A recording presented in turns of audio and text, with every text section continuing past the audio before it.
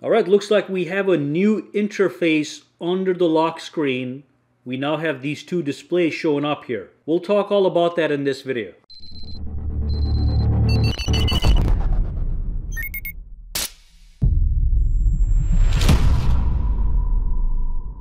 Hey guys, Sak here from SAKITECH, and in today's video we are going to be talking about One UI 5.0 beta number 4 on the Samsung Galaxy S22 Ultra. So let's dive in and get started right away. So first let's show you what the update is, how big it is, and what it has in store for us.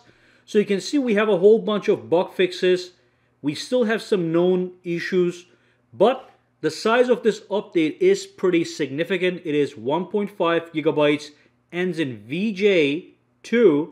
It does have the October security patch. Now we also have some new changes in here that I'm going to show you right away. But if you want, you can take a look at these things right here, pause the video and read which bugs have been fixed. Now one of the biggest things here is this apparently was a bug. It says deleted multi-user function. So when you pulled this down, on the top, you had the option to change your user profiles for your phone.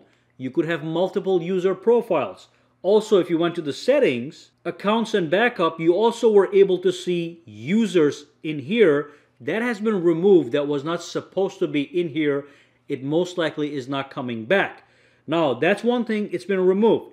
The other thing that is actually new is if you go to the lock screen, you can see we now have a brand new look here as far as customizing the lock screen goes.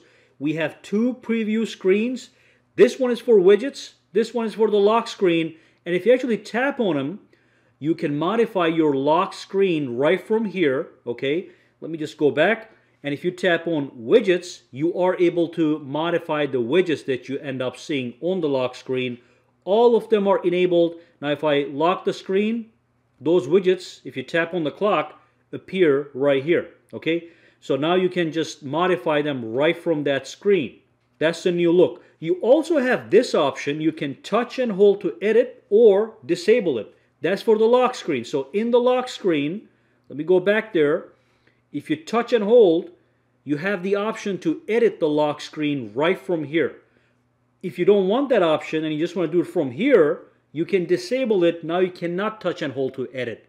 Now another thing that has changed is this. On the top, instead of saying routines, it now says modes and routines. Okay, so they have changed it. When you go inside, you're going to see it on the top here as well, which makes sense because we have the modes here, the routines here.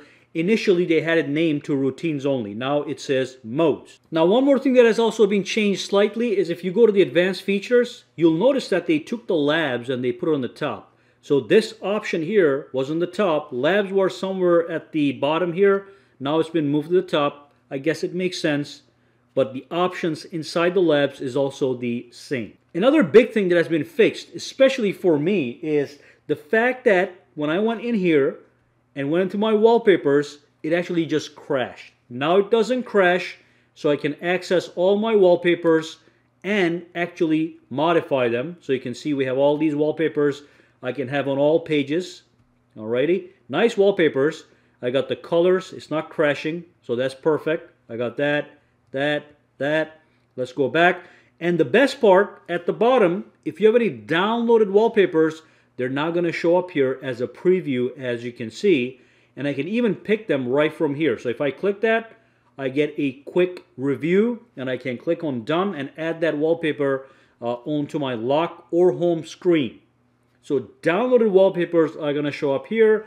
We have a shortcut to Galaxy themes, and I can tap here to access all of them if I so desire. So that's great as well. And then with the always on display, it looks like the animation now is a little bit smoother. So when I double tap and it wakes up the screen, the animation transitions back and forth a little bit smoother, as you can see. So that's great. They have fixed that.